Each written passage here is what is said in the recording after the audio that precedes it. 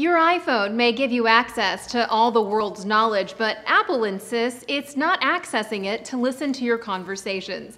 Federal lawmakers, though, appear to have listened to tech users' concerns about their devices possibly eavesdropping on them.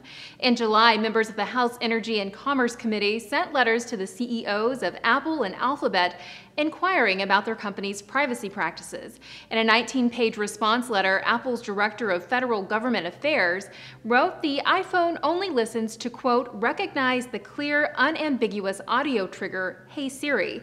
He also noted that a visual alert lets users know when Siri or a third-party app is listening to them. It's unclear if Alphabet, Google's parent company, has responded to the lawmakers' letter.